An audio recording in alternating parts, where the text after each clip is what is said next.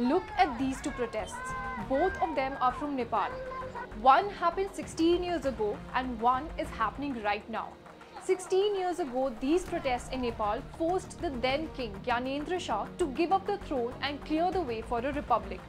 Now this new wave of protest is trying to bring him back. Believe it or not, the people of Nepal want to restore monarchy. Protests have rocked the capital city of Kathmandu with people shouting, "Come back king, save the country. Long live our beloved king, we want a monarchy."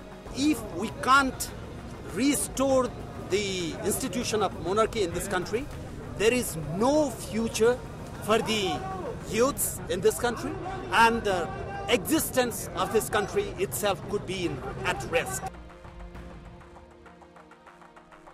Nepal was a monarchy till 2008. Until then, Gyanendra Shah was the head of the state.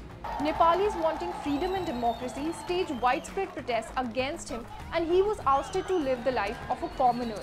But now, more than 16 years later, people want him back. The general public has grown frustrated with the republic. Nepal has seen 13 governments in the past 16 years.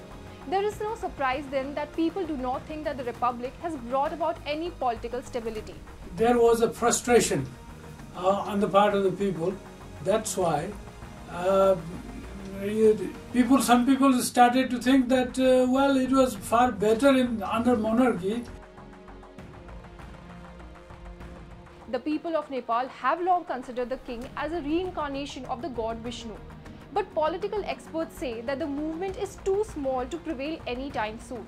Even the country's major political parties have rejected the possibility. Gyanendra himself hasn't commented on the movement. With the country witnessing political instability over the years, it remains to be seen how this movement shapes up. For more informative videos like this, keep watching India Today News Mo.